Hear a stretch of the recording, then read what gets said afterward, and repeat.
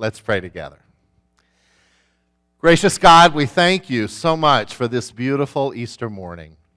We thank you that in the midst of tragedy and uncertainty, death and illness, in the midst of struggle and the violence, that indeed the word of hope and resurrection forever are shouted and acclaimed. We are grateful for your Son Jesus, who died for us and who now lives for us and reigns for us and is a sign of hope, eternal life, resurrection, new life, and the coming of your kingdom. And so now, God, send your Holy Spirit on us gathered here, that indeed we might open our hearts and minds, our very selves, to what you would say to us today as we celebrate that indeed Christ is risen. We pray this in the name of Jesus, the risen one. Amen. So you may know this about me and you may not know, but I am easily frightened. I just get frightened very easily, and you can scare me pretty easily. In fact, this week, I have two doors on my office. One goes into the main office, one into the hallway. I had been in the main office. Clayton, our youth pastor, had come in the other door. I didn't know he was in there. I walked in. I screamed like it was the end of the world, right? And if you're on staff or you're around here a lot, you've probably caught me and scared me somewhere in the kitchen or down the hall. And I don't just kind of go, oh, I kind of scream and yell like it's the end of the world. Amen? So it's easily frightened. I think it's because I grew up in a household, an April Fool's kind of household, in which we worked to scare each other all the time. So my brother would hide in the shower. I'd go to take a shower. He would jump out, right? Or, I know, it sounds like a strange family. You're right. Or I would hide under the bed. He would get ready to go to bed. I would grab his ankles, right? So, yeah, a lot of therapy and still not over it, right? Amen, right? So I think that I'm just always on the guard, and sometimes that fear can make me kind of leery and uncertain, and it can actually kind of take over. In fact, sometimes I get into that kind of fear where I'm just afraid of what might happen. Anybody there, you know? So I think, oh, if this happens, then this will probably happen, and then this will happen. Or sometimes I'm just so fearful, I'll just be glad when something's over and I miss the joy of the moment, right? Like, well, just in 5 hours this will be over and then I'll be okay, right? Instead of living in it, right? So fear can really dominate us, it can direct us, it can keep us from seeing joy, and sometimes fear can actually paralyze us and keep us from moving forward. So, interesting thing, several years ago when I was in seminary, some of you know this story, we went on a seminary choir tour. I was in the seminary choir and we sang, and that year we went all over southwest part of the country, and then we crossed into Mexico and we sang in a few cities. And one of those cities was Monterrey, and Monterrey has a Methodist seminary and Wesley Methodist Church. We spent a couple of days there. And so the night before the concert, we'd been there in the country several days. We just decided to do a lot more tourism that day. But frankly, by lunch, we were hungry and we were kind of tired of the local fare. So we went to my favorite banquet restaurant, Kentucky Fried Chicken, okay? And I didn't know they existed in Mexico, but they do. And the menu board was all in Spanish. Now, I'm not fluent in Spanish. I'm not very good at it at all. And so I was really nervous, maybe frightened about making this order. And so I had my roommate on the trip, Steve, who was fluent in Spanish, stand next to me while I placed the order. And he kept saying, James, it's not that hard because you just read it from the board, right? But you know what it's like when you're afraid. You just get anxious, right? So I was just a little nervous and frightened, and I read it, and I got the order in, and Steve went to go sit down, and then the woman, who was very pleasant and wonderful, said something, and I couldn't understand it. And she said it again, and then I got panicked. And then she said it again, and I got frightened, and then I got nervous, and then I thought it's not going to happen. Then I escalated. I know you never do that, but I do, right? And so I turned around in the restaurant and rather loudly said, Steve, get up here and help me. And so he runs up thinking the end of the world has come, right? And so he comes, what's that? She's saying something, and I can't understand it. And she said it again so beautifully, and he just began to laugh, and he said, James, she's saying in English, extra crispy or original, okay?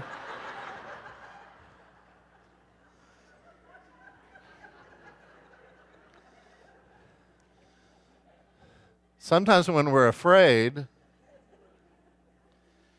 we miss, right? Sometimes when we're full of fear, we can't see an act of hospitality. Sometimes when we're so fearful of the world or fearful of others, or just living in fear and dread, we can't see the possibility of hope. Amen? Amen. So today's story is a beautiful story from the Gospel of Mark, one of the four Gospels, gospel meaning good news. And frankly, it's my least favorite on Easter Sunday. In fact, I love John because John's a longer, more detailed story, and Jesus has this beautiful moment with Mary Magdalene. She thinks he's a gardener, and then he reveals himself to her. Do you know that story? It's beautiful. Luke has this great story as well of two angels appearing and giving a lot more direction. Matthew's story is beautiful as well, but Mark's is very brief and to the point. Now, we remember from last week, if you were here, we talked about the Gospel of Mark. Remember, many scholars believe it was the first one written down, probably around 70 AD, after the destruction of the temple in Jerusalem by the Romans. So it was written in the context of great destruction and uncertainty.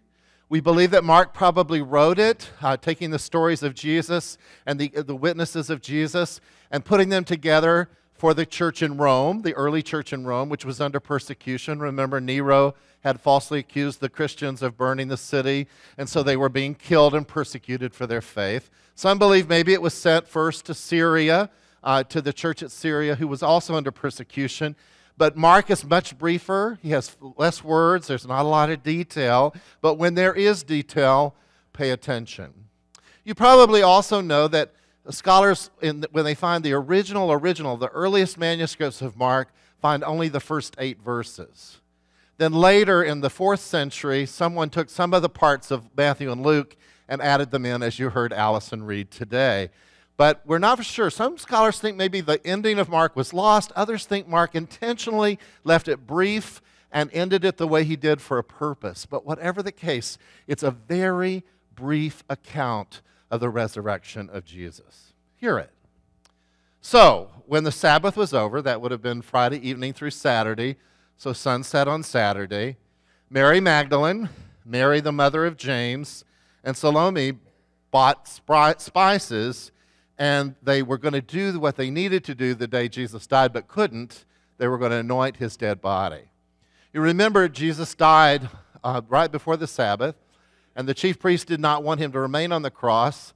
And so in the end, they were brought down quickly, and Joseph of Arimathea offered a tomb, and Jesus was buried quickly, and a stone was rolled in front of that tomb. And this may be what it looked like, the stone being a large, kind of cylindrical-looking piece, a cylinder.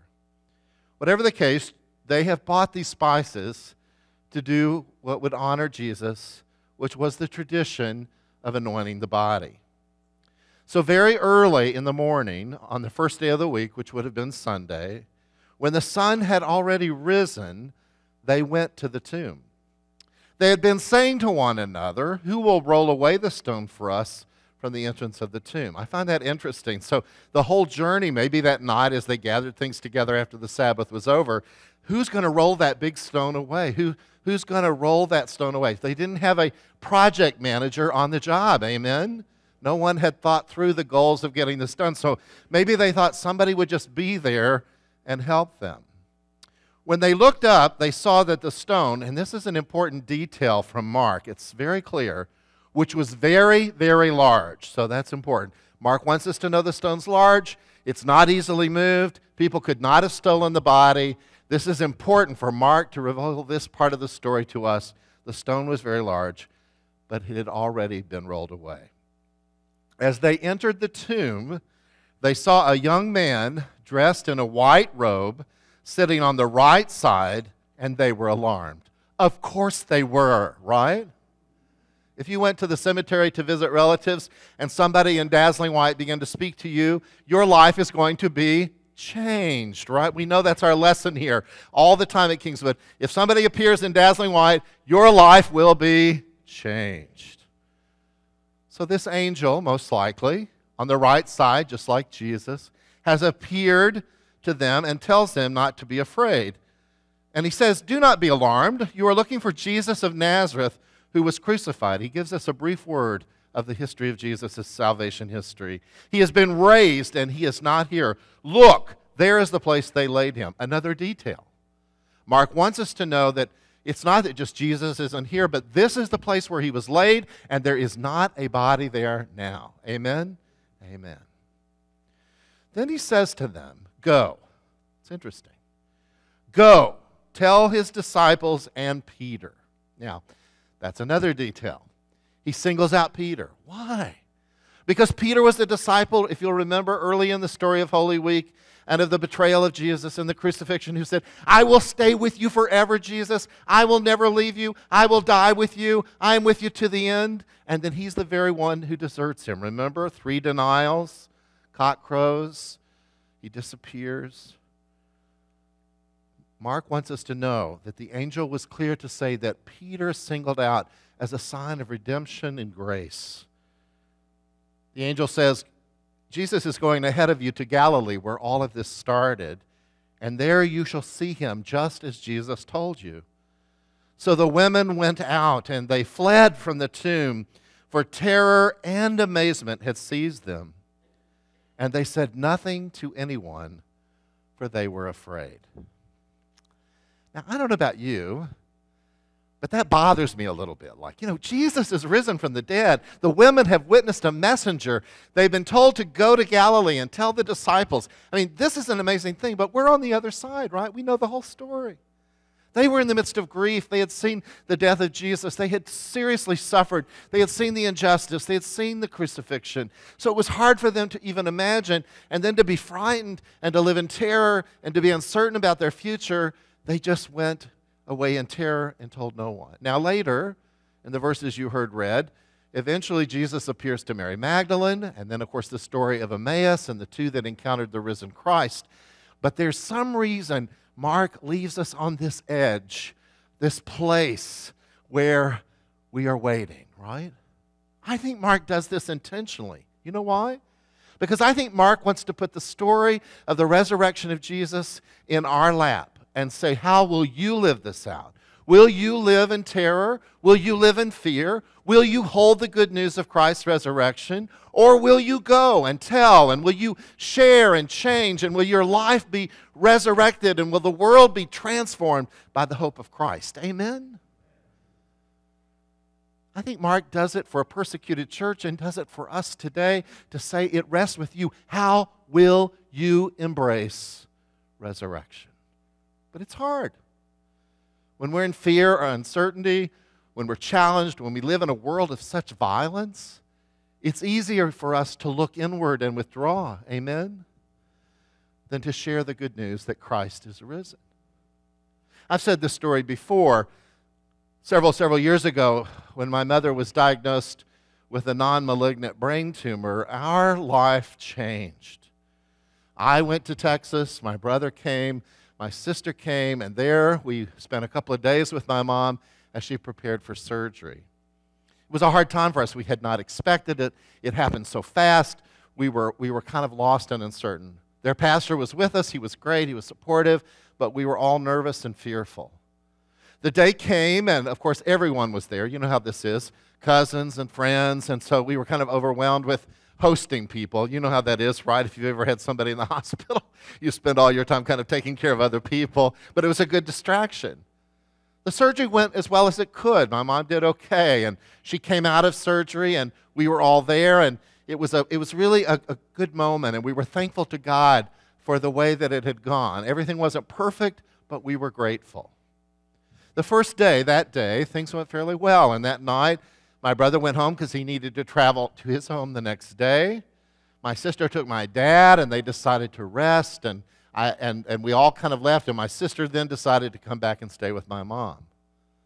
When we went back the next day, she wasn't doing very well. In fact, things had taken a difficult turn. She wasn't responding well. She was in a lot of pain. The doctor was concerned. We had really no idea what was going to happen. The whole day was just one of those days of dread and uncertainty. Anybody been there? When it came time at the evening after supper, my dad was exhausted, so my sister and brother took him home. My brother decided to stay an extra day, and I decided I would spend the night with my mom. And so they had one of those sofas that turns into a bed, you know what I'm saying? And I got a pillow, and I moved it near my mother, and I laid down, and I just heard her through the night struggling and in pain It was a difficult night. It seemed like it would never be over. But early in the morning, you know that time in the morning when the sun just begins to start to rise, the sky is kind of blue and the blue comes through the windows. It was just beginning to brighten in the room. I heard a voice. It was my mom's voice. It was weak, but it was clear. She said, I think I'm going to be okay. I think I'm going to be okay. I think I'm going to be okay. And I held her hand, and everything didn't come together immediately, and there were still challenges that came with all the rehab, but in that moment, I just remember her saying, I think I'm going to be okay. And I just sat there with her and held her hand for a long time. I didn't call my dad. I didn't call my sister or brother. I didn't call anybody. My sister calls about an hour later. How's Mom? We're so worried. We're about to head down. How's it going? I said, oh, she says she's going to be okay. My sister says, what's wrong with you, right? Why didn't you call us? And I wondered about that. Why, in the midst of that miracle, could I not immediately, filled with joy, call my sister and say, Mom says she's going to be okay? Because I was afraid. It was hard to take it all in. Was this for real? Was this going to happen? Was this going to transform her life? Was she going to be okay? But she was. So I kind of get where the women are today, right? Resurrection's kind of messy and challenging in a world that claims order and certainty. Amen? Resurrection says that in the midst of violence and school violence and in the midst of brokenness and relationships and the destruction of people and civil war, that hope is a possibility. That sounds crazy. And so I can get where they were reluctant, but I'm grateful that at the end, disciples finally began to proclaim the good news, and Jesus appeared to them and said, indeed, He is risen. Mark, I think, wrote this story perfectly for us because it's not somebody else's story, it's our story. It's the story of our faith. And so Mark puts it in our lap and says, what will you do with this? How will you live this? Will you live in fear, or will you live as resurrection people? Christ is risen. Christ is risen indeed. So we're about to go back into this world. Amen? And at least after Easter brunch, we will return to the reality of the world. Amen? The brokenness, the uncertainty, people in need, people struggling, poverty, violence, fears for our children and our schools. Amen? What will you do with this message? Will you hold it? Will you live in fear? Will you be startled and afraid, and will you just remain there? Or will you truly live as resurrection people? Will you receive the good word that Christ is risen? And will your life and the lives of those you touch be forever changed? Amen? So I challenge us, myself and you, to go forth from this place and not to live in fear or uncertainty, not to hold on to this good news. It's amazing news. Christ is risen. Christ is risen indeed. Christ is risen. Christ is risen indeed. Christ is risen!